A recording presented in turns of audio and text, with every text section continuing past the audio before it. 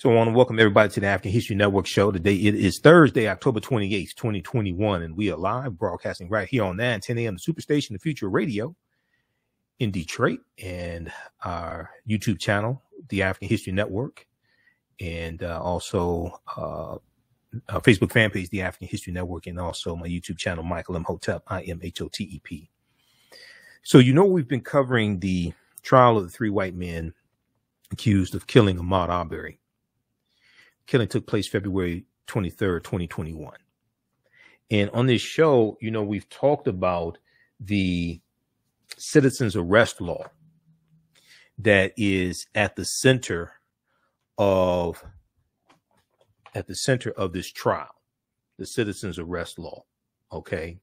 Welcome to the African History Network show. It is Thursday, October 28th, 2021, and we are live. I'm your host, Brother Michael Imhotep. We've been talking about and giving you updates on what's going on in the trial of the three white men accused of killing Ahmaud Arbery. This trial is taking place in Glenn County in Georgia. The killing took place in Brunswick, Georgia, which is a town of about 16,000 people. It's a predominantly African-American town, but the county is predominantly white. The county is about 70% white. At the center of the trial, is the citizens arrest law that allows people to stop somebody, or in some cases chase somebody, if they are suspected of a felony. And it really surrounded, in later years, it really surrounded like retail theft, things like this. Okay. And there has been some talk about how this law was rooted in slavery, and dealt with capturing runaway slaves. All right. So we're going to deal with some of that history today. This is a law that dates back to 1863, during the Civil War, when Georgia was part of the Confederacy. So, all this week we've been talking about the documentary that aired on MSNBC on Sunday, October 24th, called Civil War, the Root of Our Division. Civil War, the Root of Our Division. And we've been dealing with different aspects of that documentary and how the teaching of the Civil War and what happened in Civil War and Reconstruction, 1865 to 1877, and what caused the Civil War, how that differs based upon which region of the country you grew up in. And we know that Georgia was one of those 11 states that seceded from the Union and took up arms to maintain slavery because they said it was central to their way of life and central to their wealth. Yesterday, on yesterday's show, we talked about the Clinton, Mississippi. I think it was yesterday. We talked about the Clinton, Mississippi massacre of 1875. And that was Tuesday's show. We talked about the Clinton, Mississippi massacre of 1875. That was talked about some in the documentary. Yesterday, we dealt with how the myth of states seceding from the Union because of states' rights. Okay, we dealt with that on Wednesday's show. All right, so we're going to talk about the origins of this citizens arrest law that goes back to England.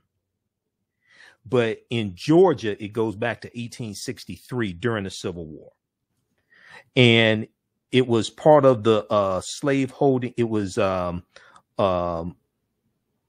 law dealing with capturing fugitive slaves, runaway slaves. Then also today, President Joe Biden unveiled a $1.75 trillion scaled down budget plan. Okay, this is a scaled down budget plan from the $3.5 trillion spending plan. And we're going to talk a little bit about what's in the $1.75 trillion budget plan. What's in the $1.75 trillion budget plan? It's being billed as a historic spending framework, which it is. Biden outlined the pared down $1.75 trillion plan to expand the social safety net and combat climate change after a closed door meeting with House Democrats. He said no one got everything they wanted. No one got everything they wanted, including me. But that's what compromise is. That's consensus. That's what compromise is. That's consensus. It's expected that the bill is going to be voted on very soon in the next coming days. There was supposed to be a vote on the $1.2 trillion infrastructure bill this evening, but Speaker Nancy Pelosi had to postpone that vote because there's about 30 progressive Democrats who are holding out because they want both the $1.2 trillion infrastructure bill and this $1.75 trillion spending plan voted on at the same time.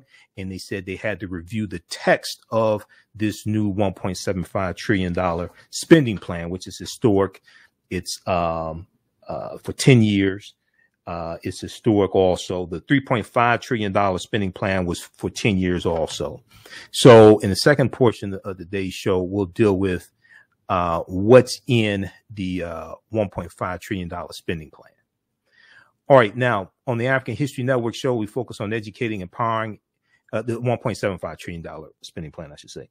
On the African History Network show, we focus on educating, empowering, and inspiring people of African descent throughout the diaspora and around the world, because right now it corrects wrong behavior. What you do for yourself, what you do to yourself, and what you allow other people to do to you and get away with is based upon what you think about yourself. What you think about yourself is based upon what you have been taught about yourself. What you've been taught about yourself is based upon everything you've read, heard, and seen about yourself. So when you control the radius of a man or woman's thoughts, you can control the compass of his or her actions, because the mind can't do or teach what it doesn't know. Now, we deal with a number of different topics here on the African History Network show. We deal with current events and history and politics, education, economic empowerment, entrepreneurship, relationships, love, sex, health issues, and much, much more. Sign up for our email newsletter. Text the word Kemet, Kemet, to 22828 to sign up for our email newsletter. Text the word Kemet, Kemet, the 228 to sign up for our email newsletter. Also visit our website, AfricanHistoryNetwork.com, AfricanHistoryNetwork.com. You can sign up for our email newsletter there as well. All right. And then we'll give you more information about my, the online courses I teach on the weekend, from the Civil War to the Civil Rights Movement and Black Power, 1865 to 1968. We do that on Saturdays. And understanding the transatlantic slave trade, what they didn't teach you in school, we do that on Sunday. Okay, I want to jump into this first story here before we go to break. So I have seen a number of different articles dealing with this topic. I saw one from blackamericaweb.com. We posted one from blackamericaweb.com. Today's citizens arrest law used to defend Ahmaud Arbery's killers is rooted in slavery. That's from blackamericaweb.com. There's a good one from Reuters. Okay, Reuters.com today. Actually, October 27th, I should say. It's a good one from Reuters. Slavery era Georgia law in focus in trial Ahmaud Arbery's killing. Okay, so if we look at this piece here, it talks about how a pivotal defense argument of the three white men on trial in Georgia for the killing of Ahmaud Arbery is that they were trying to make citizens arrest under Civil War era law that was later repealed amid an uproar over the shooting. So this law was repealed back in about May of, I think it was May of this year that the law was repealed. When the fatal encounter occurred on February 23rd, 2020, it was legal in Georgia for people to arrest someone where they had, quote, reasonable and probable grounds of suspicion. Reasonable and probable grounds of suspicion that the person had just committed a felony. Outcry over the killing led to lawmakers revoking the statute in May. Okay, I think that was May 2021. That law was revoked. Now, legal observers say prosecutors will seek to convince the jury that there was no felony over which to arrest Ahmaud Arbery, who was 25 years old at the time, and that the three men lacked the, quote, reasonable and probable suspicion required under the old citizens arrest law. The trial is in the second week of jury selection. We know, and jury selection is going slower than many people want. I'm saying take your time, don't rush this, get the correct jury who will look at the evidence and make the correct decision based upon the evidence, not social media or anything like this. We'll continue this on the other side of the break, and we'll deal with this Civil War era law that dealt with fugitive slaves that is being used as a justification in killing Ahmaud Arbery. You listen to the African History Network show right here on 910 AM, the Superstation Feature Radio. I'm Michael Imhotep. We'll be back in a few minutes. Black on Purpose Television Network. Yes, Black on Purpose Television Network. All black, all positive, all the time. The largest black-owned streaming television network in the world. Bringing our people together worldwide. Controlling our messages, our stories, our way. Black TV the way it should be. Black music, Black history, and more. 30+ channels, thousands of shows. Black on Purpose Television Network. Subscribe now. Gain knowledge in minutes from insightful summaries of progressive and socially conscious books. Blacklisted gives you access to curated content that'll satisfy your curiosity to learn and understand different perspectives. Empower yourself through inspirational and actionable ideas. It's easy to read or listen to on the go. Blacklisted. Empower yourself.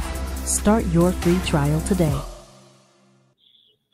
Michael Imhotep and the History Network show. We deal with current events of history and politics, education, economic empowerment, entrepreneurship, relationships, love, sex, health issues, and much, much more. Unfortunately, many people confuse what racism is. Racism is a power structure. There's laws and policies that put us in this predicament. There's going to be laws and policies that take us out. So when you control the radius of a man or woman's thoughts, you control the compass of his or her actions, because the mind can't do or teach what it doesn't know. We have it all on 910 AM Superstation. 910, the Superstation, Detroit's only African-American talk radio. Welcome back to the African History Network show right here on 910 AM, the Superstation of Future Radio. I'm your host, Brother Michael Imhotep. It is Thursday, October 28th, 2021, and we are live. Calling numbers 313-778-7600, 313-778-7600 is the call-in number if you have a question or comment. Be sure to visit our website, AfricanHistoryNetwork.com. You can register for the 10-week online course that I teach on Saturdays, 12 noon to 2 p.m. Eastern Standard Time, from the Civil War to the Civil Rights Movement of Black Power, 1865 to 1968. From the Civil War to the Civil Rights Movement of Black Power, 1865 to 1968. We do the sessions live. All the sessions are archived and recorded. You can go back and watch it anytime. As soon as you register, you can watch the class we just did this past Saturday. The class is regularly $130. It's on sale $80. It's on sale $70, actually. It's on sale $70 for a limited time only. And we deal with history. We deal with some history leading up to the Civil War, starting with the Louisiana Purchase of 1830. We deal with the Dred Scott case, March 6, 1857, Missouri Compromise, 1820, Compromise, 1850, the Kansas-Nebraska Act of 1854, Lincoln's becoming president-elect, November 1860. And we go through and look at the Civil War, Reconstruction, 1865 to 1877. We look at the Jim Crow era, World War I, Great Migration, World War II, Civil Rights Movement, and Black Power Movement. Okay, so visit our website, AfricanHistoryNetwork.com. All right, now, right before the break, we were talking about an aspect of the Ahmaud Arbery case that is gaining more attention as jury selection continues. And this deals with the Civil War era citizens arrest law that existed in Georgia, and other southern states had laws like this. All right. This law in Georgia goes back to 1863 when Georgia was part of the Confederacy. If we go back and look at this article here from Reuters.com, slavery era Georgia law in focus and trial over Ahmaud Arbery's killing. And then there's a really good one from fastcompany.com that gives more background history and traces this law back to England, going back to the 13th century. Slavery era Georgia law in focus and trial over Ahmaud Arbery's killing. All right, now, so we know this law was repealed in May 2021, okay? But it was in effect at the time this killing took place. Before Ahmaud Arbery's killing, the law had been largely unchanged since it was codified in 1863. The law had been largely unchanged since it was codified in 1863, when Georgia was part of the slave-holding Southern Confederacy during the Civil War. Now, when you go through it and watch the documentary Civil War, the root of our division, and you look at other documentaries and other information dealing with the Civil War and Reconstruction and slavery, one of the themes in the documentary and one of the themes that we hear, and we can juxtapose this to critical race theory and attack on critical race theory, is that you'll have a lot of white people who will say, and there was one in the documentary who said this, they acknowledged that slavery happened. They acknowledged it was wrong, but they basically said it's in the past. What do you want me to do about it? But they want to preserve Confederate monuments today that represent the past. And many of them don't want to address laws and policies that are in place that are a legacy of slavery and Jim Crow segregation, etc. So on the one hand, you have many people who say slavery was in the past. Yes, we acknowledge it happened, but it's there. But we want to hold on to the symbols of the Confederacy that was in the past also. Confederacy ended in 1865. So they want to honor the Confederacy and protect the Confederacy. And one of the results of Reconstruction ending was Southern states passing laws and rewriting their state constitutions to suppress the African-American vote.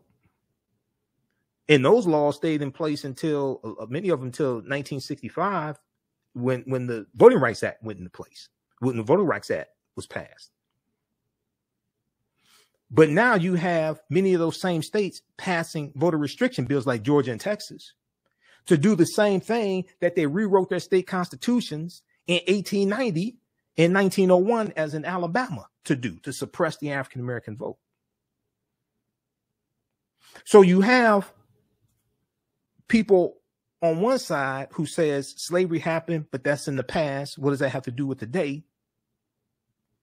But they want to hold on to the symbols of the Confederacy today, and they want to pass Jim Crow era laws today to do the same thing that they did to us after slavery ended.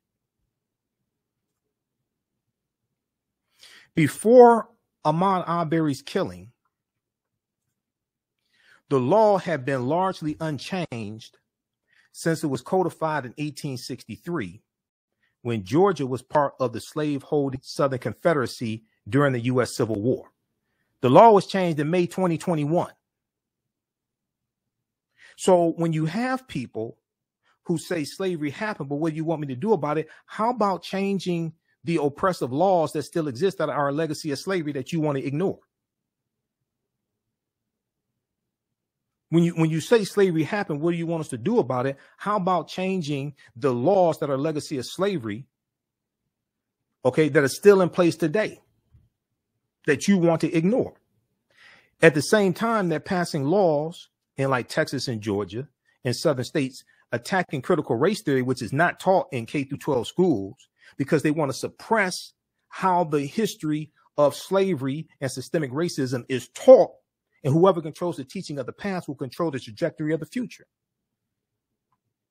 Most U.S. states have codified some form of law allowing citizens arrest. Most states have codified some form of law allowing citizens arrest. The American Civil Liberties Union and others that successfully sought to repeal the law said the state's statute was originally passed to enable the capture of escaped slaves. Now, this was a law that was still on the books until May 2021. So when I hear people say slavery was in the past, yeah, but the legacy of slavery is right here in the present. This is why politics is the legal distribution of scarce wealth, power, and resources, and the writing of laws, statutes, ordinances, amendments, and treaties, their adoption, interpretation, and enforcement. This is why changing these laws is so important. The ACLU, the American Civil Liberties Union, and others that successfully sought to repeal the Georgia citizens arrest law that went into effect in 1863 when Georgia was part of the Confederacy and they seceded from the Union to maintain slavery. The ACLU said that the Georgia citizens arrest law, that statute, was originally passed to enable the capture of escaped slaves. And one thing that I find interesting, this is a recurring theme in the documentary, and I'll get the guy's name. We'll talk about this tomorrow. It was, I think he was Mississippi State Legislature, something like that. He said he didn't own slaves. All the slaves are dead. You know, something to that effect. Slavery was wrong. It was in the past. What do you want me to do about it? So this is the game that they run. Now, Chris Slobogan, a law professor at Tennessee's Vanderbilt University, says citizens arrest laws put dangerous powers in untrained hands. Citizens arrest laws put dangerous powers in untrained hands. Things can get out of control quickly, he said. Now, Travis McMichael, his father, Gregory McMichael, Travis McMichael was 35 at the time. His father, Gregory McMichael, was 65. And their neighbor, William Roddy Bryan, who said, hey, I was just along for, I was just a bystander. I was just, but that's not what he told police on the scene. This body camera footage of what he told police on the scene. Okay. He said he was trying to box Ahmaud in, using his vehicle to try to box Ahmaud in.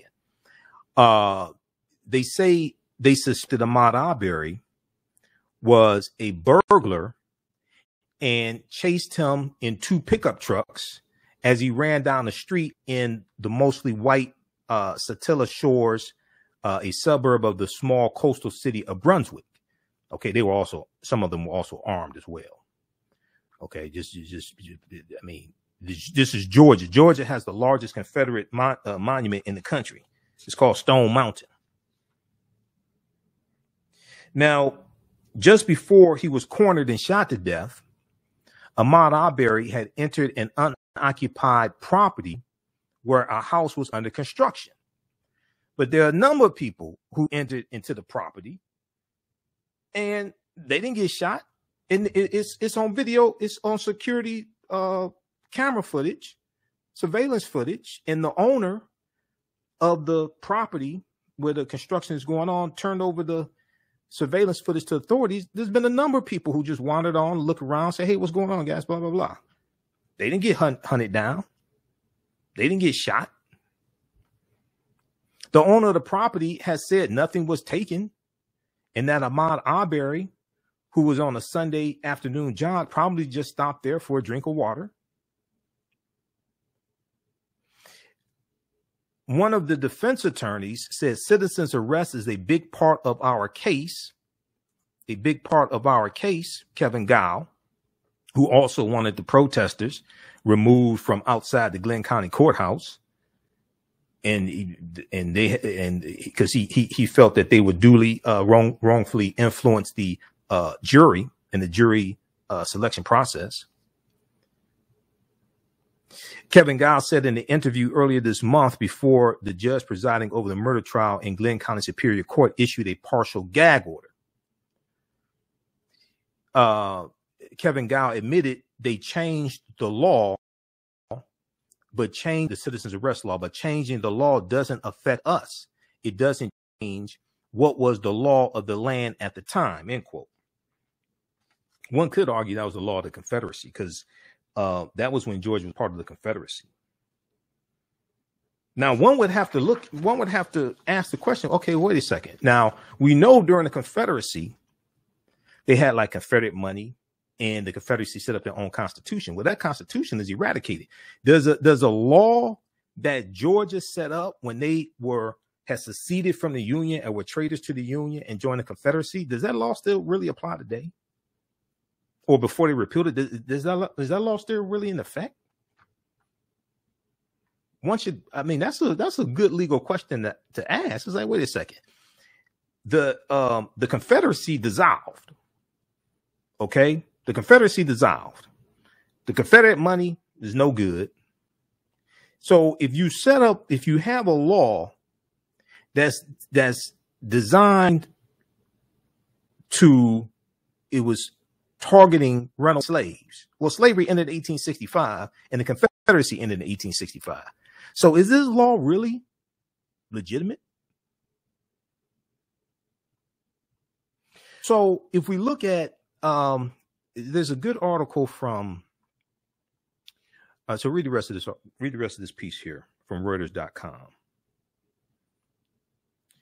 And then also Ira Robbins, a law professor at American University in Washington, wrote in an academic paper that many states citizens arrest laws are broad. In California, for example, someone can make an arrest for a felony if the person has probable cause to believe it was committed. While recruiting citizens to aid in eradicating crime is a noble idea, Ira Robbins said or wrote, strict safeguards are needed to prevent the law from being abused.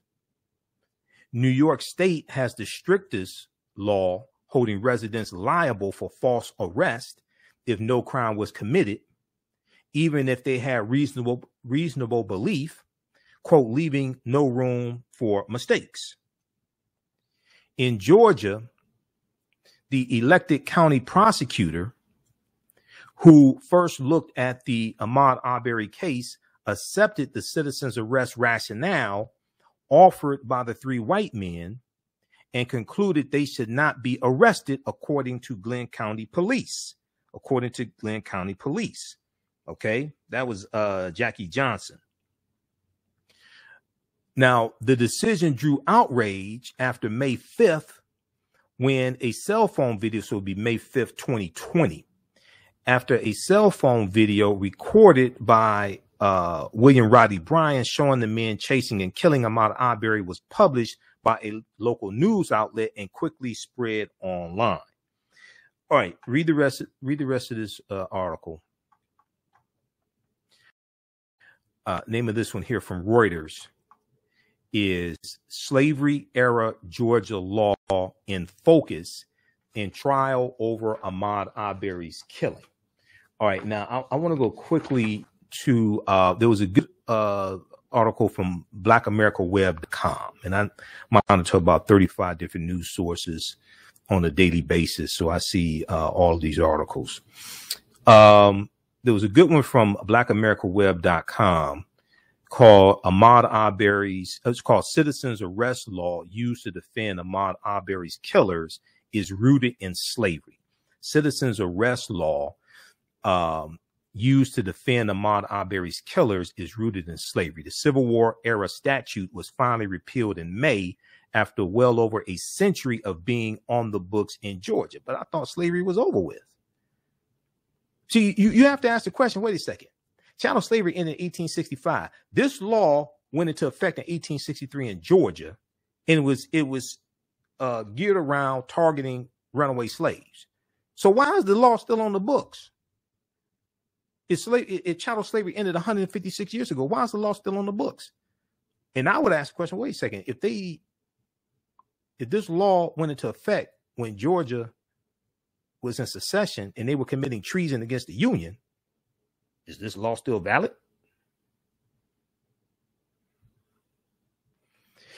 So in this article, they talk about the Civil War era statute was finally repealed. Beyond being outdated, the citizens' arrest law has roots in slave patrols of the late 1600s. Okay, enacted in 1863, possibly as a response to the Emancipation Proclamation, which was January 1st, 1863. Georgia's law was created to capture enslaved people running away to join the Union Army. This law was designed to capture runaway slaves who were running away to join the Union Army. Opponents argue the law enabled vigilante justice targeting African Americans. Okay, so there's a link here that takes you to this excellent article from fastcompany.com. This piece from fastcompany.com gives an in-depth history on this fugitive slave law, and it goes back to the 13th century in England. The troubling history, now the name of this article from fastcompany.com is called The Troubling History of Citizens' Arrests from Slave Patrols to Ahmaud Arbery to ICE. Okay? From slave patrols to Ahmaud Arbery to ICE. Not vanilla ice, but they're talking about customs, border and customs ICE. Okay? Once viewed as a key part of civic engagement, citizens' arrests in America are now archaic, potentially violent, and targeted against minorities. Yet the laws allowing men remain on the books. So so first you say, oh, well, slavery ended, it was a long time ago, blah, blah, blah. What do you want me to do about it? Well, besides repairing the damage of slavery, reparations, I've always said part of repairing the damage, part of reparations is changing the laws that inflicted the damage in the first place. You have to change these laws that are still on the books. So there's a piece here that deals with the history of citizens' arrest and their racial roots. The history of citizens' arrest and their racial roots. Now, citizens' arrests were first officially mentioned in the Statute of Winchester, not Rochester, not Jack Benny, Rochester, but Winchester. Okay. I'm an old radio show fan. All right. not Jack Benny in Rochester. Okay. Citizens' arrests were first officially mentioned in the Statute of Winchester in 1285 AD, when King Edward I explicitly instructed citizens to join the night watch, and take part in quote unquote hue and cry, H-U-E, hue and cry, which was public outcry and pursuit when a fellow citizen is suspected of a crime. Okay. This citizen's arrest dates back to the 13th century AD in England. Now, quote, until they be taken and delivered to the sheriff, end quote. Until they be taken and delivered to the sheriff, end quote. Now, this community justice became an important part of keeping law and order in England when it was impossible for peace officers to enforce the law alone. That then became an important tenet of the early Anglo-American, their word, Anglo-American, idea of liberty, says Jason Opal, O-P-A-L, a professor of history at McGill University. So you deal with Anglo-Saxons, Okay, Anglos and Saxons were two groups of Germanic people, also known as barbarians. The Anglos, the Saxons, the Jutes, the Lombards, the Picts, the Alans, the Franks. And they were groups of barbarians that built kingdoms. And then from kingdoms, you have countries that are built. So the Franks, France is named after the Franks. England is named after the Anglos, because the Anglos and the Saxons come here in 1607, two groups of Germanic people, the Anglos and the Saxons, their descendants come here. But England is named after the Anglos. Anglos, the Saxons, and the Jutes, they also go into Ireland, and they conquer Ireland. Ireland becomes the first colony of England. That's about 12th century AD. Now, involvement in community justice was a healthy means to ward off the threat of martial law and state oppression. Involvement in community justice was a healthy means to ward off the threat of martial law and state oppression. Only the state could ultimately punish wrongdoers, but ordinary people enjoyed the right of posse comitatus, okay, P-O-S-S-E, posse comitatus, whereby they were deputized by sheriffs for the general good of the public, hence the word a posse. Like the old Western movies, you go round up a posse and deputize them. The sheriff deputizes them, or the U.S. Marshal deputizes them, and go get your rifle, go get your Winchester, we're going to go catch them, okay? Hence the word a posse. Now, as European colonizers brought the law to the Americas, quote, this liberal tradition took a horrifying turn, said Professor Jason Opal, as it united the vigilantism, often racist, often racist. Now, in 1661, in Barbados was a colony of Great Britain. In 1661, in Barbados passed the first slave code, which among a slew of other regulations required slaves, enslaved Africans who were away from the plantation, to hold passes from their masters, and allowed any white man to stop them and ask to view those passes. Because we know that the enslavement of Africans in the Caribbean, in these British colonies in the Caribbean, influences slavery here. Wasn't no fictitious Willie Lynch. Willie Lynch never historically existed. I'm going to be in a documentary dealing with Die Willie Lynch Die, or something like that. Willie Lynch never historically existed. The Willie Lynch letter of 1712 has been proven to be a fraud, and Dr. Kwabena Ashanti came out some years ago and admitted the letter was a fraud. It was written about 1970. Willie Lynch never historically existed. Throw the Willie Lynch letter in the garbage, okay, and study real history. Right now, and I've done lectures, and Professor Manu Mpem is an expert on the fake Willie Lynch letter. He's written essays. I've interviewed Professor Manu Mpem a few times here on this show, dealing with the history, but also the Willie Lynch letter. So this also allowed any white man to stop them and ask to view those passes. Now, separately, the slave code in Barbados in 1661 established slave patrols. Separately, the slave code in Barbados in 1661 established slave patrols in which white men actively prowled for escaped slaves. The posse comitatus shifted from a public good to grounds for, quote, chasing a runaway, said Professor Opal. Now this is a depiction here, a woodcut from the Abolitionist Anti-Slavery Almanac of 1839, and it depicts the capture of a fugitive slave by a slave patrol. Okay, I'm not sure which state this is, but this is Anti-Slavery Almanac 1839. So this is the Underground Railroad starts about 1831. This is before the Civil War that doesn't start until 1861. At this point in time, the 1793 Fugitive Slave Act is in place. The Fugitive Slave Act from 1850 that was part of the Compromise of 1850, which consisted of 5 bills. We talked about the Compromise of 1850 on yesterday's show. The Fugitive Slave Act of 1850 was part of the Compromise of 1850. This is before this. This is 1839.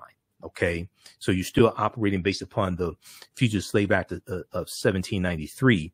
And also there was a business of going into free territory, capturing even free African Americans who may have been born free or what have you, or if they were former slaves, bought their way out of freedom, they were legally free.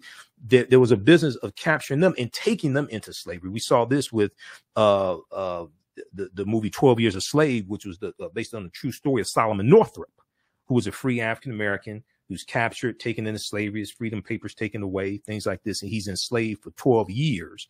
And there's going to be abolitionists that actually help rescue him.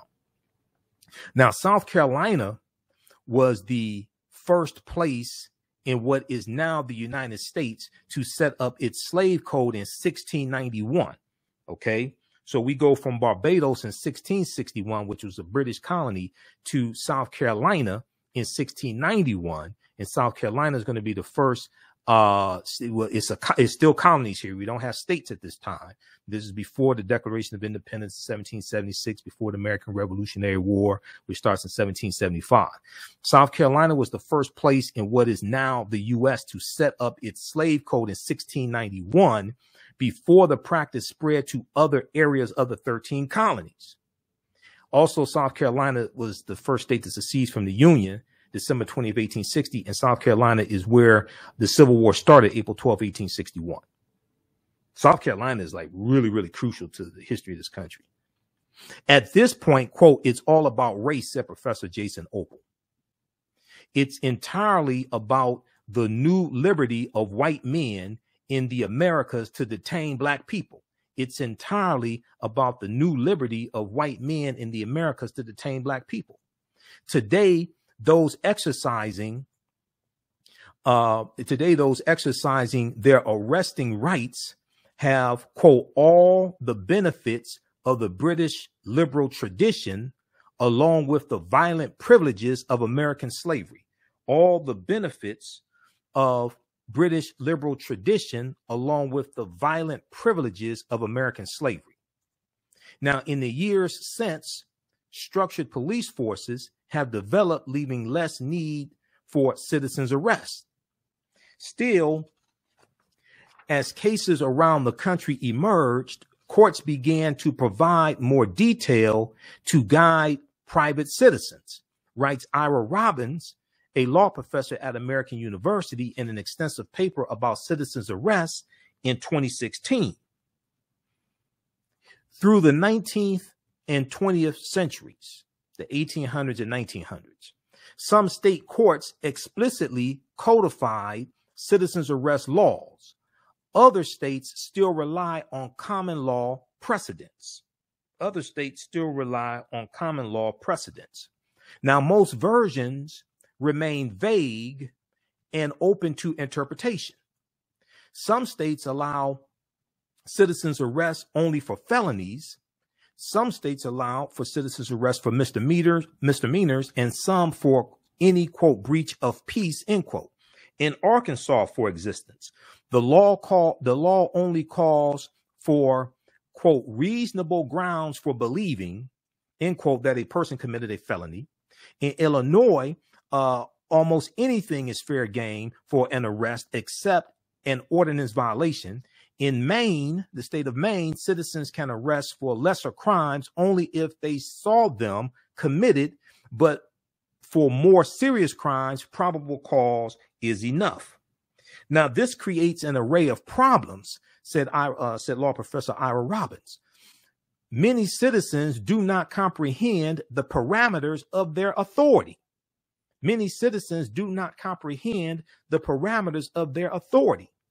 Even if the citizen has good intentions, if the arresting citizens are wrong, they are potentially liable for false arrest and imprisonment or use of excessive force and can be sued, especially in states like New York that put the burden of proof on the arrestor.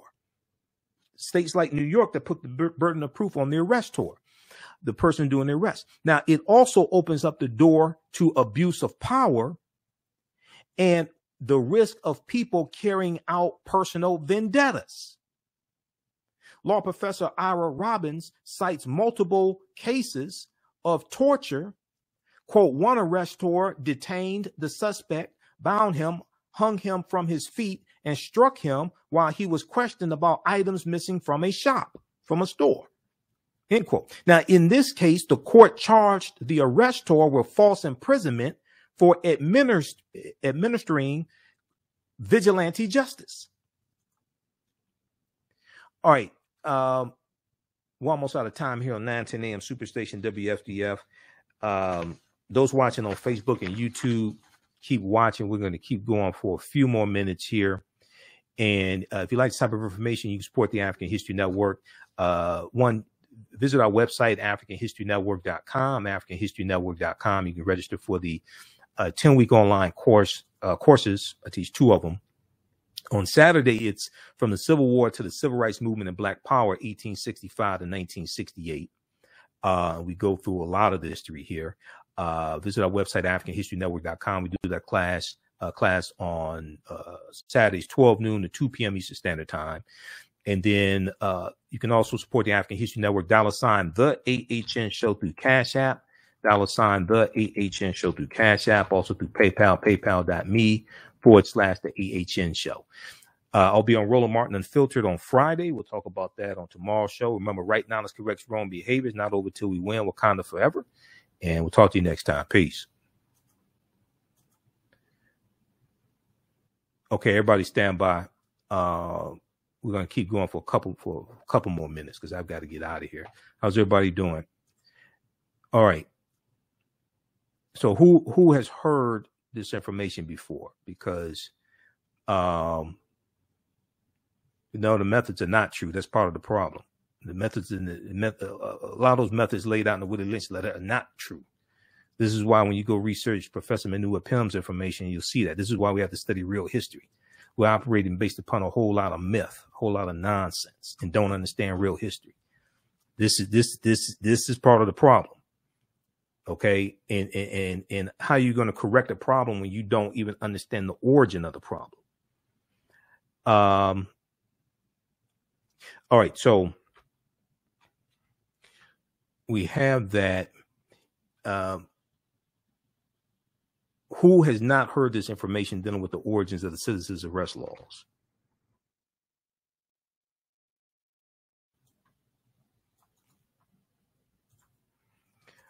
All right, let's post this here. Okay, let's continue. And then I want to get into the $1.75 trillion spending plan that Joe Biden unveiled today. We'll deal with that a little bit today. We'll talk about that more tomorrow because I have a lot of work to do. Okay, I want to go back to this piece here from Fast Company. The troubling history of citizens' arrests, citizens' arrests from slave patrols to Ahmaud Arbery to ICE.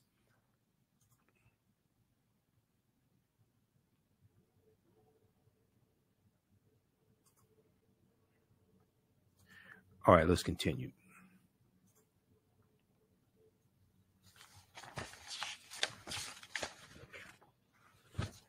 I'm just going to deal with this article because this is a long article, but it's just another section here that I want to look at, and you can read the rest of it.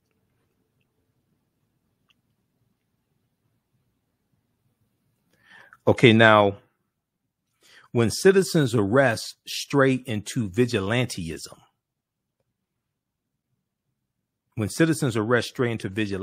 is concerning, and it's an easy line to cross in the modern day, said law professor Ira Robbins.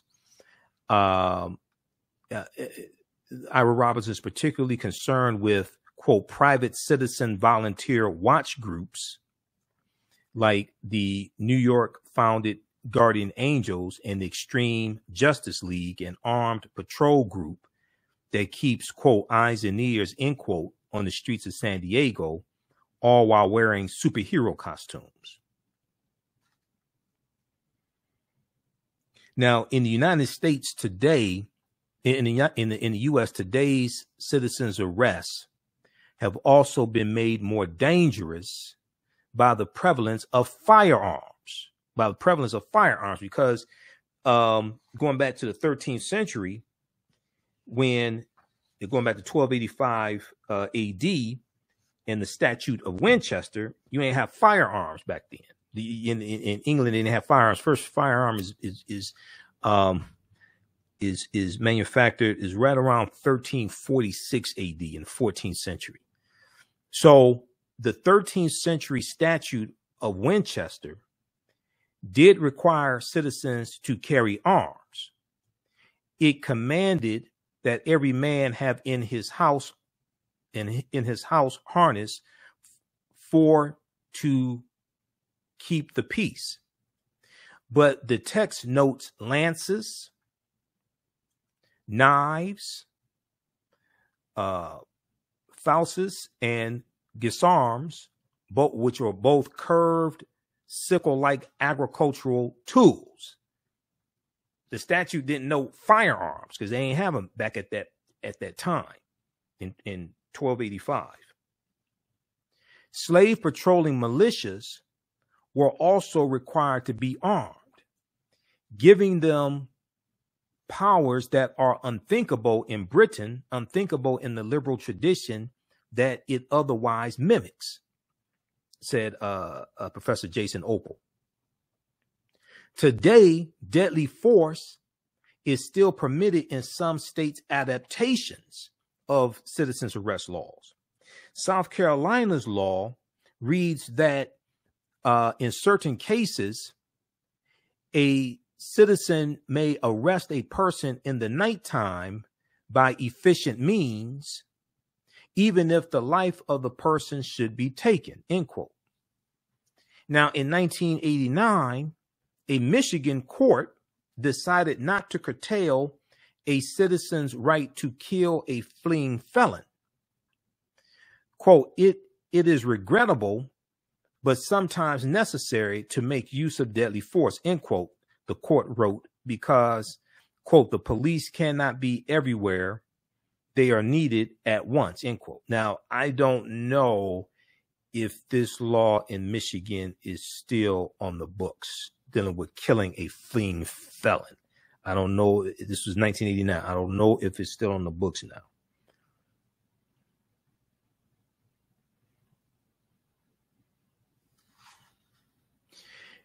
Now, Professor Jason Opel said that guns have become a totem of white privilege, a singular right that many feel has been lost since the civil rights era. Racist elements now combine with specific gun rights, such as stand your ground laws present in 27 states, and Florida was the first state to have stand your ground laws. Florida was also the first state to have poll taxes as well in 1889. That's Florida as well. And Florida was one of the few states where for felony disenfranchisement, you lost your voting rights for life if you were convicted of a felony. So stand your ground laws are present in 27 states, which allow people to use lethal force if they feel threatened, regardless if they are able to retreat, and council doctrines, which allow them to shoot to kill a trespasser on their property in the name of self-defense. Now, this law led to the killing of Trayvon Martin by George Zimmerman, a neighborhood watch coordinator. He wasn't part of the national organization, the Neighborhood Watch, which is governed by the National Sheriff's Association, because they did research and they said this guy is not part of Neighborhood Watch is an actual national organization. Okay, so he was Neighborhood Watch coordinator. He was, but he wasn't part of the national organization because they said they did research and they said, we don't have any record of this person being a member of our organization. Because part of Neighborhood Watch is they tell you, you don't go chase down people. In Neighborhood Watch, they are not armed either, but they tell you, you don't go chase down people. You go report. You look, you watch, and you report. You don't go chasing people. So we know it was found justifiable in court, and the prosecutor didn't even want to prosecute the case there in Florida. That prosecutor was later defeated because that prosecutor was elected. Prosecutor was later defeated in a subsequent election. Such laws can lead to groups like the Boogaloo Boys, a mysterious far-right posse, often described as vigilantes, who have deputized themselves to patrol Black Lives Matter protests and marches with assault rifles. All right, read the rest of this article because I don't have time to get through the rest of it. It's like 2 more pages, or at least 1 more page. But this gives some background information on these citizens arrest laws, which are in this country largely, especially in southern states, a legacy of slavery, which need to be changed. The troubling history of citizens' arrests, from slave patrols to Ahmaud Arbery to ICE. This is a piece from July 20th, 2020 from fastcompany.com.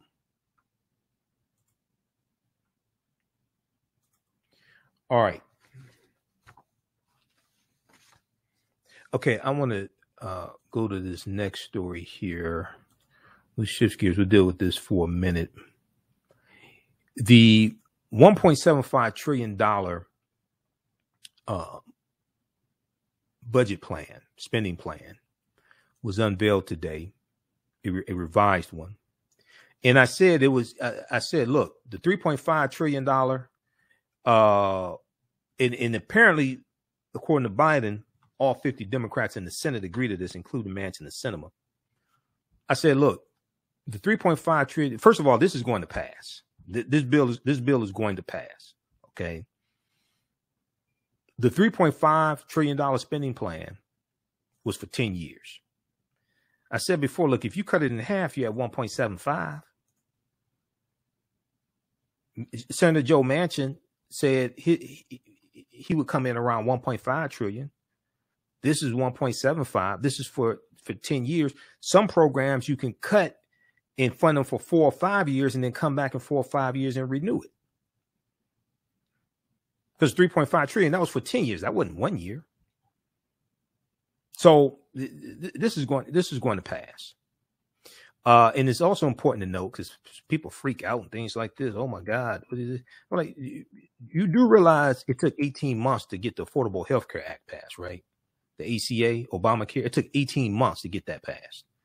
So that's why you haven't seen me freak out about this. I've been involved in writing public policy for the city of Detroit. It took us 13 months to write Executive Order 22 or rewrite it. So I have some understanding of this process. And that was in the city. It took 13 months for that. So they're gonna get this done in the next couple of weeks or so. This to get passed. But if we look quickly here, what's in the bill? So there's a good piece here from the Washington Post, and we'll talk some more about this tomorrow. Here's what's in the $1.75 trillion Biden budget plan that no Republicans support, just so people understand. Okay, people that don't follow like politics every day, we deal with this pretty much every day here on this show. No Republicans support this bill. No Republicans in the House are going to vote for this. No Republicans in the House or the Senate voted for the $1.9 trillion American Rescue Plan that has the earned childhood tax credit in it, that is basically cutting childhood poverty in half and benefiting a lot of African-American children and their parents. No Republicans in the House or Senate voted for that bill, just so people understand. The $46.5 billion in rental assistance for renters and landlords was in that $1.9 trillion American Rescue Plan that no Republicans in the House or the Senate voted for. Taxes, climate, health care, and child care would all see substantial changes if Democrats approve this package. I want to go to, we're going to go to this clip here from NBC Nightly News. And this is talking about unveiling this package, and we'll deal with a little bit what's in it, and we'll talk about this some more tomorrow. They talked about it on Roland Martin Unfiltered today. He had William Spriggs on, who's an African-American economist. So they did a really good segment of Roland Martin Unfiltered. I'll be on Roland Martin Unfiltered, should be on tomorrow. They wanted me on the show on, what was it, Tuesday? His producer contacted me. I was too busy. I was behind schedule and busy as hell. I could not do Tuesday. But I'm normally on Friday. So I said, I can't, I'm sorry, I can't do Tuesday, but I'll be on Friday. All right, let's go while this is queuing up. Let's see here. Okay, everybody share this broadcast on your social media platforms. And if you have any questions, post them here quickly. Who still needs to register for the classes I teach on the weekends? Understanding the transatlantic slave trade, what they didn't teach you in school, and from the Civil War to the Civil Rights Movement and Black Power, 1865 to 1968.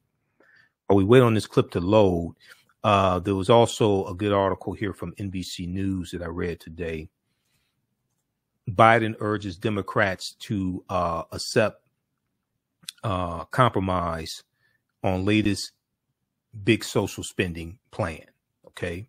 Now, the other thing that's important to ask yourself is, where are the Republicans' spending plan? What are Republicans proposing? Because they don't have one. They don't have one, and none of them are going to vote for this. Calling the moment an inflection point, the president urged his party to accept the compromise.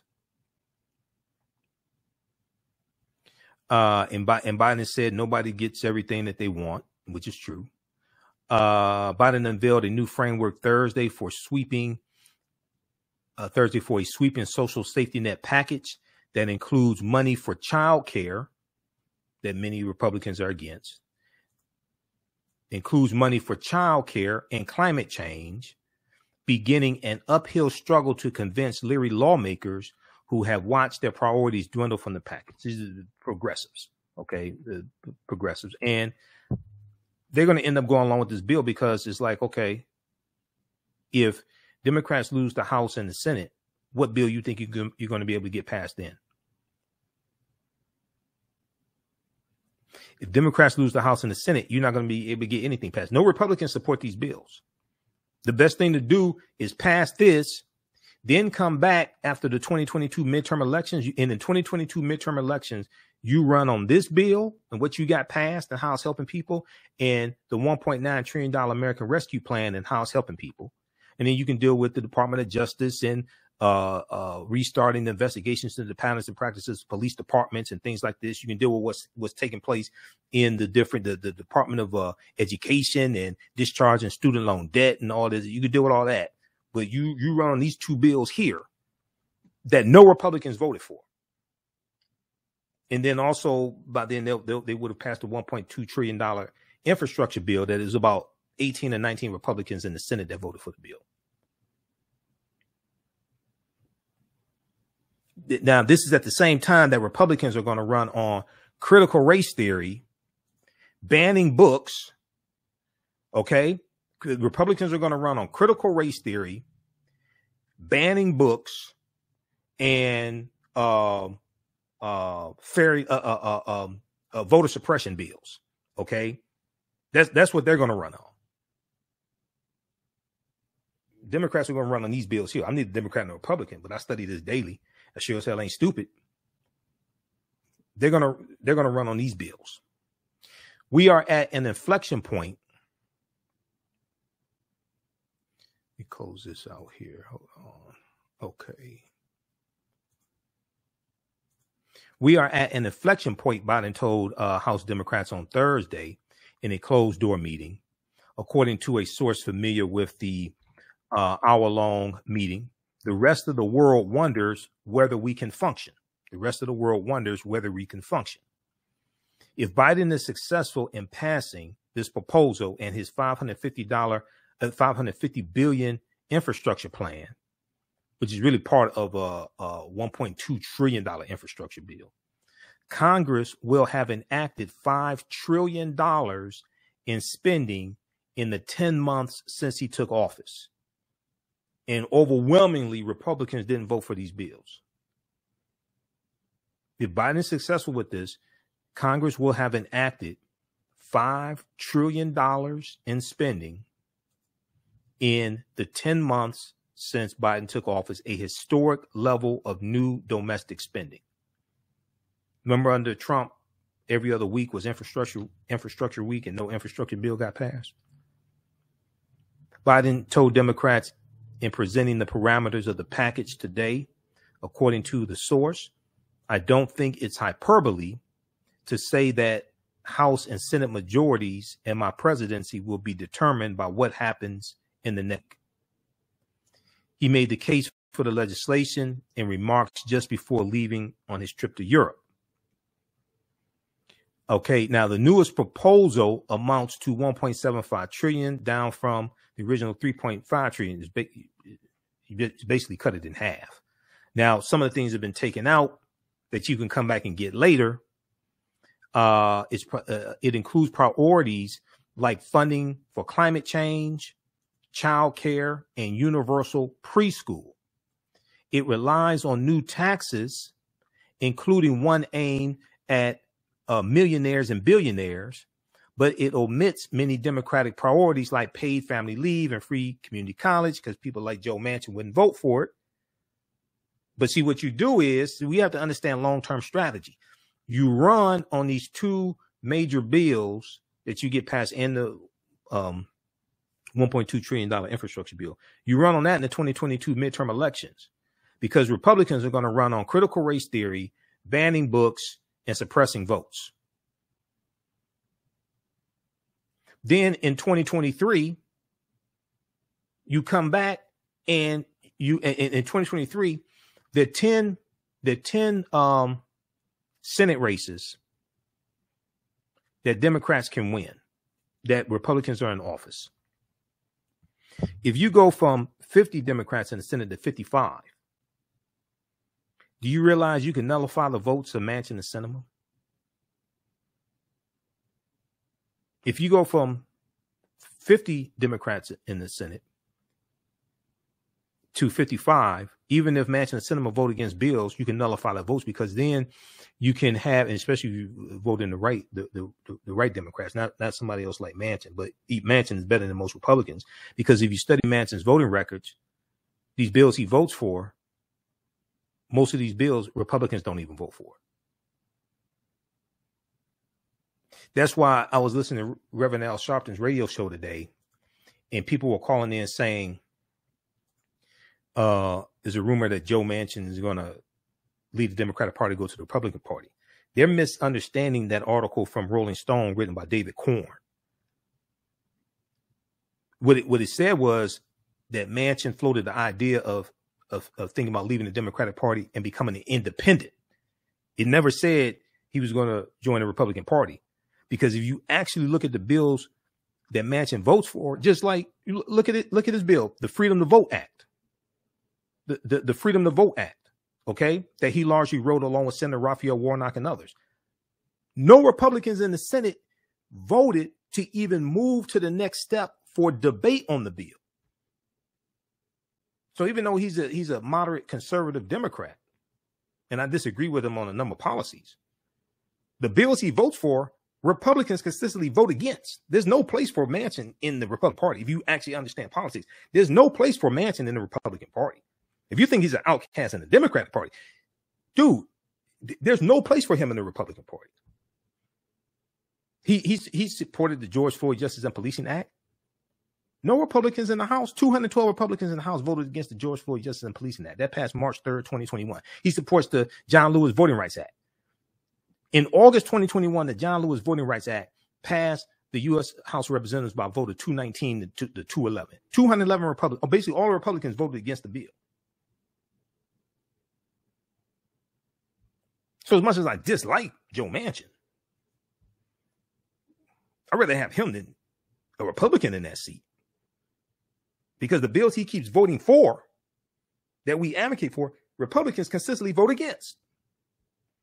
But in the 2022 midterm elections, if Democrats go from 50 in the Senate to 55, you can nullify the votes of Manchin and Sinema, because you can alter the filibuster with 51 votes. And so far, now they may go for, Manchin and Sinema may go for returning the filibuster back to a standing filibuster, because today is too easy to filibuster. You can just call in from the country club or what have you and do it. It wasn't always like that. And the filibuster, was not part of the Constitution, came into existence about 1917. But it used to be a standing filibuster, a talking filibuster, which is much harder to do. You have to hold the floor and try to galvanize support and convince people of your perspective. Today is too easy, and the onus is on the majority to then try to break the filibuster. It's too easy for the minority to use it. And then also, as we talked about here on this show, going back to the town hall meeting that Joe Biden did with Don Lemon maybe 4 months ago, Joe Biden said then he was for going back to a standing filibuster like it used to be in the Senate. So I was listening to Reverend Al Sharpton's show today, and there's a couple of people calling them like, I don't know where the hell they get this nonsense from, that Joe Manchin is talking about becoming a Republican. No, he's not. And then when he was confronted by reporters about the article from Rolling Stone that David Corn wrote, he said it was BS. But then he changed later, like the next day, he changed his stance and said that if something to the effect, if they couldn't come to an agreement on the spending plan or something like that, he would consider leaving the Democratic Party, but he would register as an independent. Okay. 1 week he would send a letter to Senator Chuck Schumer. The next week he would register as an independent. Now, it did not say in the article whether he would caucus with the Democrats or Republicans, as Senator Angus King of Maine and Senator Bernie Sanders of Vermont are both independents, but they caucus with the Democrats. It didn't say in the letter, but if you look at Joe Manchin's politics and the votes and what he votes for, Republicans consistently vote against that. It was nothing in that article that even hinted that Joe Manchin would caucus with Republicans. So I don't know where people are getting this nonsense from. The bad thing about it was Reverend Al Sharpton didn't even correct them with the nonsense they were talking about. I don't know. It relies on new taxes, including one aimed at millionaires and billionaires, but it omits many Democratic priorities like paid family leave, which is important, free community college, which is important. You can come back and get that in 2023. Get the 1.75 trillion passed now, get the infrastructure bill passed now, run on these three major bills, American Rescue Plan, infrastructure, and the human infrastructure, the spending plan. Run on that, and then you explain to people how parts of this bill are helping them and how it will help them. Because about 3 months ago, Mitch McConnell was in Kentucky, his home state, and he was talking to Kentuckians, and he was telling them that $4 billion was coming to Kentucky from the American Rescue Plan, the $1.9 trillion American Rescue Plan. Then the next sentence, he had to admit he didn't vote for the bill, but he's telling them how it's going to help you in Kentucky.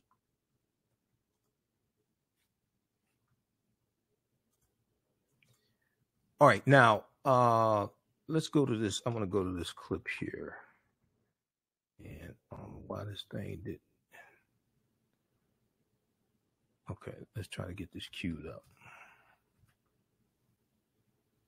Stand by. His multi-trillion-dollar spend, struggling with Democratic divisions over his multi-trillion-dollar spending plans. This morning, President Biden unveiling a new framework and urging Democrats to get his agenda back on track. After months of tough and thoughtful negotiations, I know we have a historic economic framework. Delaying his departure for key summits in Europe, the president first traveled to Capitol Hill. A source familiar with the meeting said he warned Democrats behind closed doors, "I don't think it's hyperbole to say that the House and Senate majorities and my presidency will be determined by what happens in the next week." Back at the White House, the president made his case. No one got everything they wanted, including me. That's what compromise is. That's consensus. And that's what I ran on. The price tag of the social policy and climate plan, $1.75 trillion.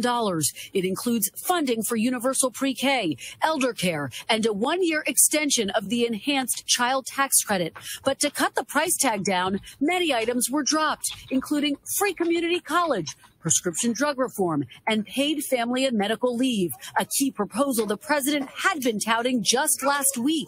We're one of the few industrial countries in the world that does not have paid leave. Progressives had demanded a framework on the social spending and climate plan before they would support the bipartisan infrastructure bill. And tonight, some blasting the president's proposal, saying there were too many cuts. Clearly, to my mind, it has some major gaps in it. I felt a little bamboozled because this was not what I thought was coming today. Many progressives saying they still don't trust moderate holdouts Senators Kyrsten Sinema and Joe Manchin, who today suggested the price tag was not too high.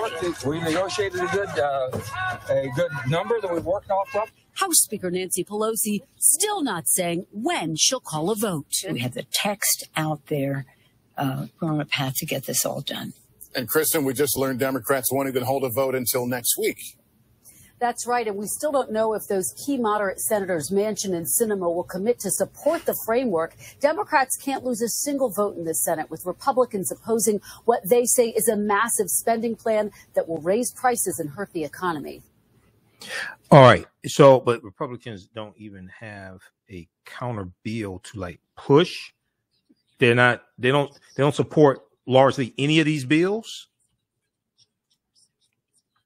while some of them try to talk a revisionist history of January 6th insurrection, and others talk about critical race theory and things like this. It's not even taught in K through 12 schools. So if we look very quickly here at, and I was trying to pull up this other argument. We're going to look very quickly here at what's in it. Just some bullet points here. I was trying to pull up this piece here from Rolling Stone. Where is it? It was one from Rolling Stone. I think it was it may have been Mother Jones. David Corn from Mother Jones. Let me see. Let me look at this. Hold on. David Corn, yes, from Mother Jones. Manchin tells associates he's considering leaving the Democratic Party and has an exit plan. Okay. Manchin ain't going nowhere. I'll tell you right now, Manchin, and he sure as hell ain't going to the Republican Party. So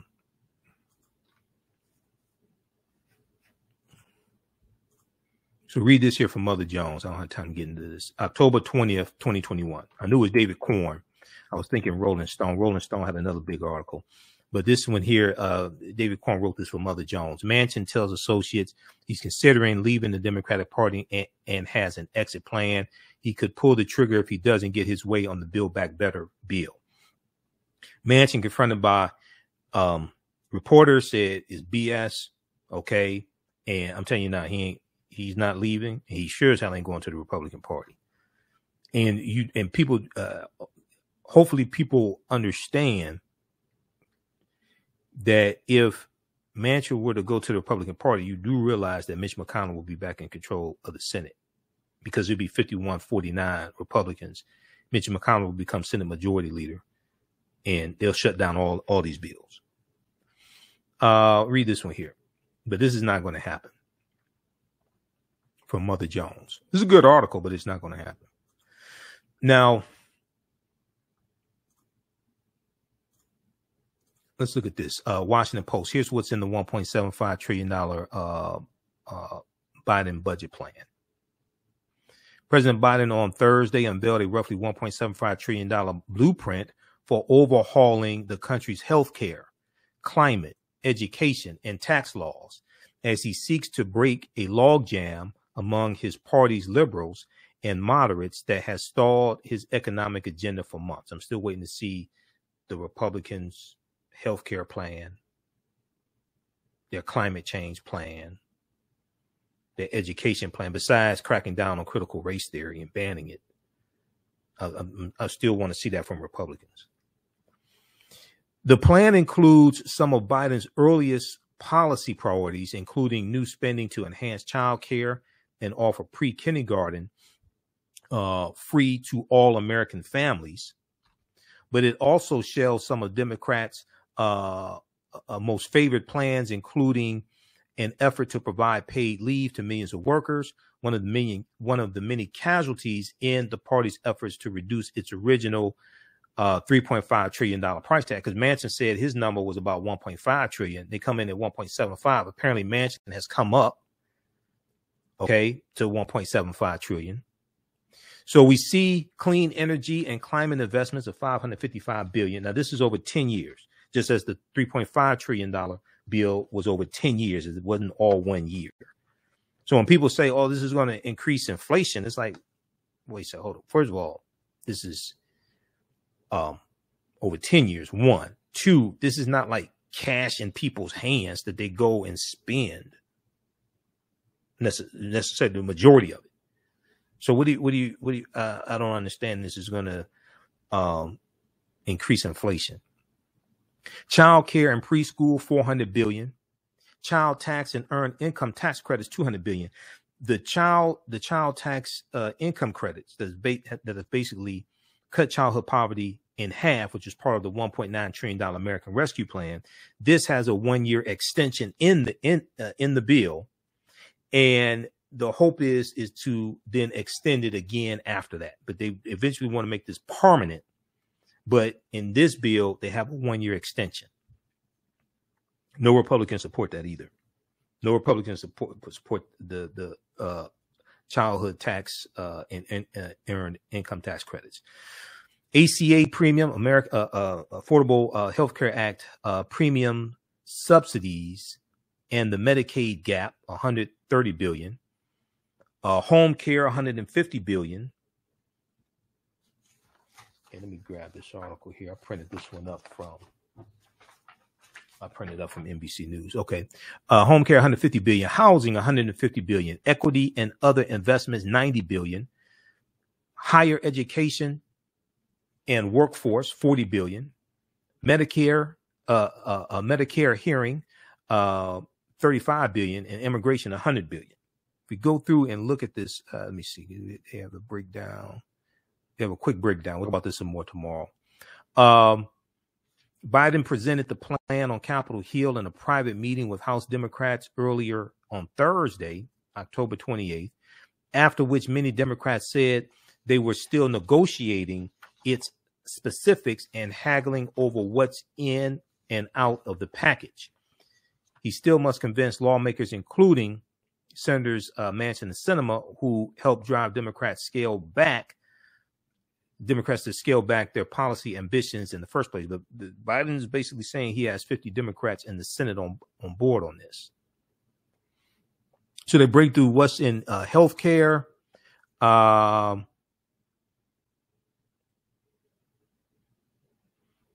extension until 2025 of expanded premium subsidies for most Americans who purchase health care plans through the Affordable Care Act marketplaces, as begun in the spring through the American Rescue Plan. Allow until 2025 low-income people in a dozen states that have not expanded Medicaid to buy ACA health plans without paying a monthly premium, which is help a lot of African Americans living in states like Georgia, because there are 12 states that did not do the Medicaid expansion. They're mainly southern states like Georgia that did not do the Medicaid expansion. Expansion of Medicare benefits for older Americans to include hearing benefits, hearing aids, different things like this, hearing benefits. Expansion of Medicare benefits is $35 billion for that. $150 billion for an expansion of home and community-based services for older Americans, older people, and people with disabilities less than $400 billion Biden initially proposed for this purpose, but is $150 billion more than you have now. What's in the plan for families?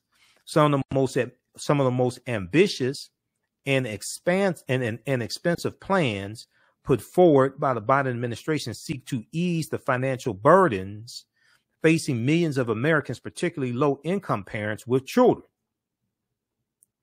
The White House described the investments as the most transformative proposal targeting caregiving in generations, pointing to a slew of new programs and tax credits that date back to some of Biden's earliest campaign promises.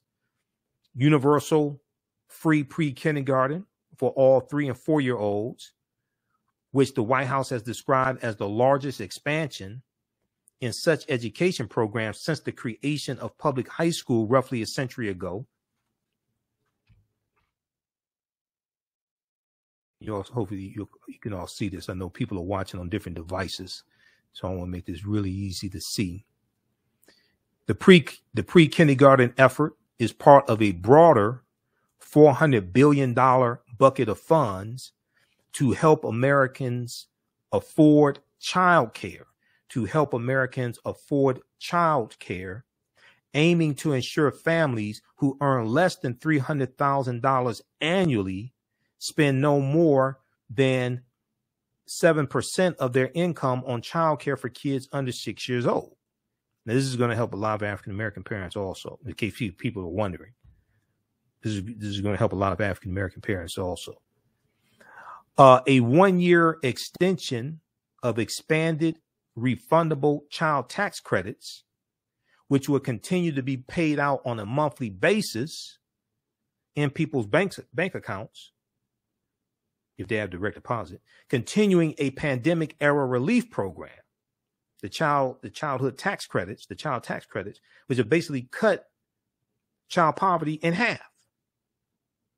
And that was part of the $1.9 trillion American Rescue Plan that no Republicans voted for, even though it benefited a lot of poor white people that voted for Republicans. It benefited them, but no Republicans in the House or the Senate voted for the bill. Roughly $150 billion to construct, rehab, and make available roughly 1 million affordable homes, as well as additional aid to provide rental assistance and help first-time home buyers. Roughly $150 billion to construct, rehab, and make available roughly 1 million available homes, as well as additional aid to provide rental assistance and help first-time home buyers. New higher education aid, including an increase to the maximum Pell Grant by $550 for roughly 5 million students in need, and additional investments to boost historically Black colleges and universities. Because there's also funding, in case people don't know, the annual White House budget is about $6 trillion, and there's funding for HBCUs in that bill also, for people that don't know how this works. This $1.5 trillion is in addition to the $6 trillion White House annual budget. So they talk about what's in the plan for climate change as well. The Biden administration aims to secure $555 billion in spending to address climate change, and an amount the White House says makes the bill the biggest clean energy investment in the nation's history. You can read the rest of this. We'll talk about this some more tomorrow. So this is a transformative bill. You pass this, you run on the $1.75 trillion human infrastructure bill, the $1.2 trillion traditional infrastructure bill for roads and bridges that are collapsing, deteriorating, the $1.9 trillion American Rescue Plan, and you explain to people what's in that bill and how it's helping. Because a lot of people know about the Lawrence O'Donnell on MSNBC. He dealt with a poll that showed how it was about 60% of Americans knew about the earned childhood tax credit. But they didn't know that they were getting the extra money in their bank account because of Democrats and Joe Biden. There's a problem with messaging, and messaging actually what's in a lot of these bills. And this is part of the problem with this bill here. There's a problem with messaging and messaging what's in these bills and how it's helping people. It's just like the deferment on student loan debt that's in the American Rescue Plan. A lot of people don't associate that with the American Rescue Plan. The $46.5 billion in rental assistance that more people are taking advantage of now, staying in their homes. And it's for not just renters, it's also for landlords. Well, the only reason why that exists, I'm neither Democrat nor Republican, but they're the ones that wrote the bill, and they're the only ones that voted for the bill. And it's helping a lot of black people stay in their homes. No Republicans voted for it in the House or the Senate. I'm neither Democrat nor Republican. Sure as hell ain't stupid. I can see who keeps voting against bills that are beneficial to us. So we'll talk about this some more tomorrow. Read this piece here from Washington Post. Here's what's in the $1.75 trillion Biden budget plan. And there's more in it. I just don't have the time or energy to deal with it. We'll talk about it tomorrow. Vox.com had a good article on this as well. It really went through and broke this down, because this stuff has to be explained. You have to break down and show what's in the bill, how it will help people. All right. Hey, if you like this type of information, you can support the African History Network, $ the AHN Show through Cash App, $ the AHN Show through Cash App. Also through PayPal, paypal.me/the AHN Show, paypal.me/the AHN Show, and also at our website, AfricanHistoryNetwork.com. We're 6 days a week. This helps us keep doing the research, stay on the air, keep broadcasting. If you want to advertise with the African History Network, email us at AHNShow@AfricanHistoryNetwork.com, AHNShow@AfricanHistoryNetwork.com. Also, our current promotion is buy 1 month, get 2 months free. So email us and we can get you up and running. We have a good promotion going on right now. We have a few. We just brought on I think 3 new advertisers, so we have maybe 2 or 3 more slots left.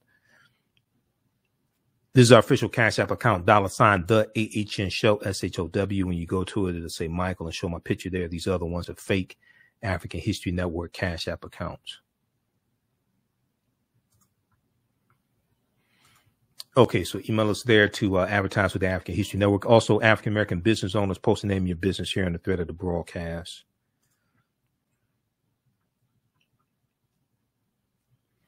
And then be sure to register for the online courses I teach on Saturday and Sunday. From the Civil War to the Civil Rights Movement and Black Power, 1865 to 1968. And there's a 10-week online course. You go through and analyze approximately a 10-year period of history, each class. And what we'll also look at some events that lead up to the Civil War taking place. And then the other class I teach is, now that's 12 noon to 2 p.m. on Saturdays. The other class I teach on Sundays, understanding the transatlantic slave trade, what they didn't teach you in school, ancient Kemet, the Moors, and the Ma'afa.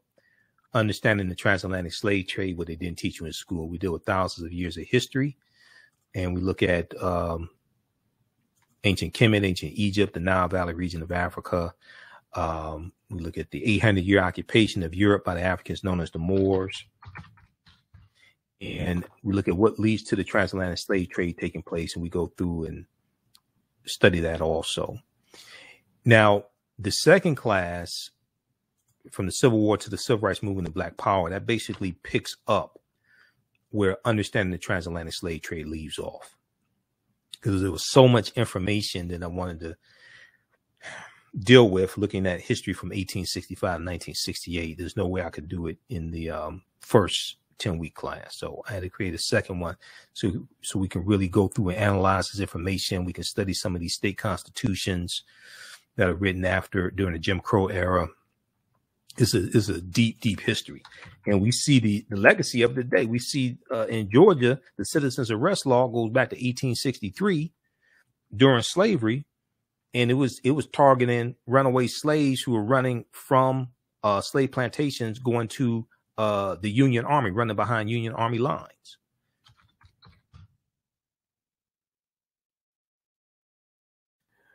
All right, and here's the link for the Understanding the Transatlantic Slave Trade also. So we see the legacy of slavery and Jim Crow segregation. We see it encoded in the laws today and still encoded in many of these state constitutions. There was a article from New York Times we talked about a couple of weeks ago dealing with Alabama. Right now in Alabama, they are trying to remove racist language from the state constitution. In Alabama state constitution was last written in 1901. There was an article from the New York Times about this. Pull this up here. This is why when people say, oh, that's all in the past. No, it's not. The law, many of those laws are still in place today. The legacy is still in place. We're still feeling the repercussions and consequences. If you look at Haiti, Jamaica, and Cuba, Haiti, Jamaica, and Cuba, they've been in the news the last few months. Jamaica is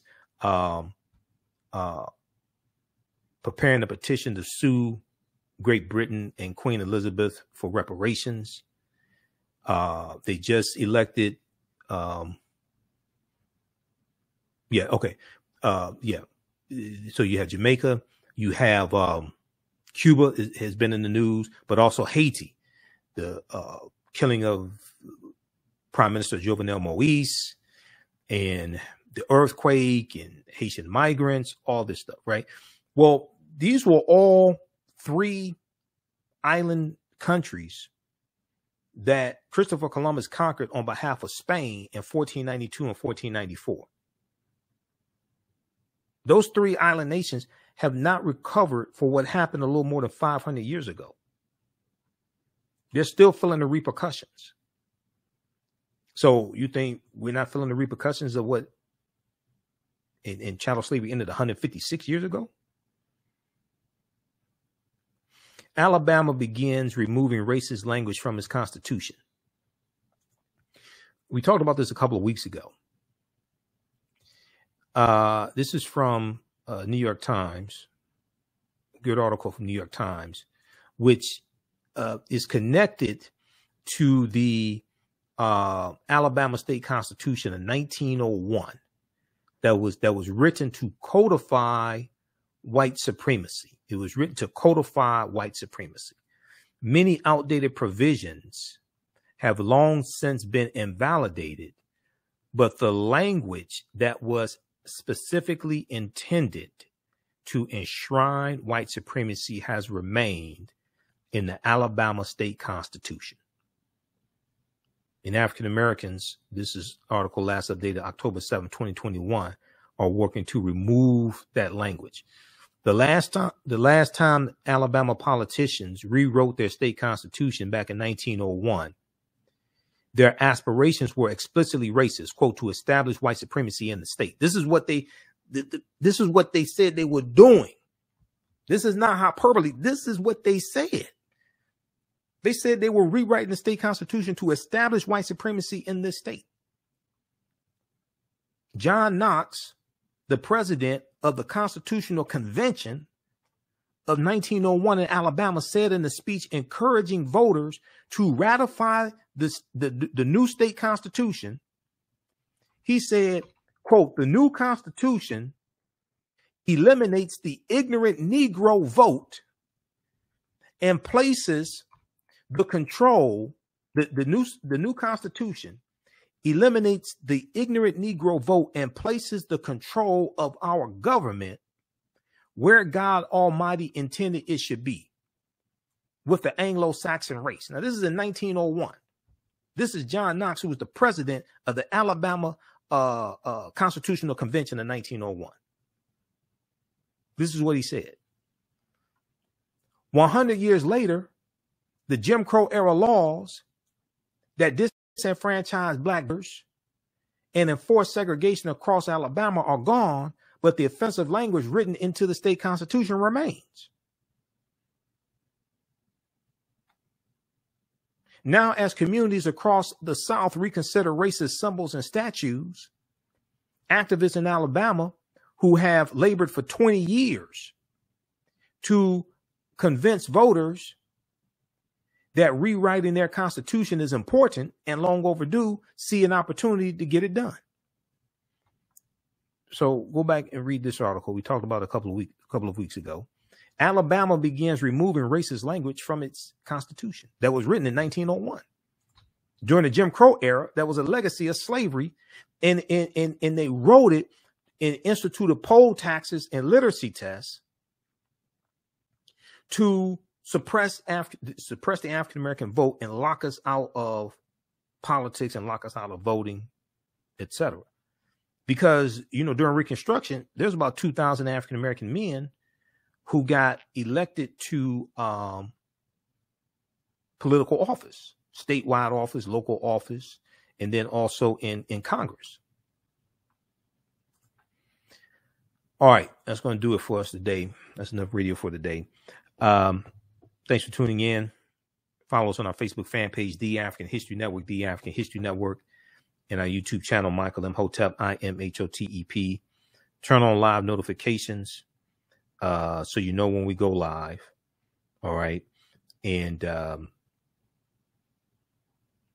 sign up for our email newsletter. Text the word Kemet, Kemet, to 22828 to sign up for our email newsletter.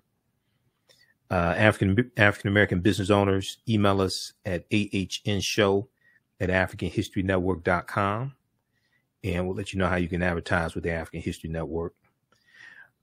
All right, remember, right now is correct wrong behavior. It's not over till we win. Wakanda forever. We'll talk to you tomorrow. Peace. Black on Purpose Television Network.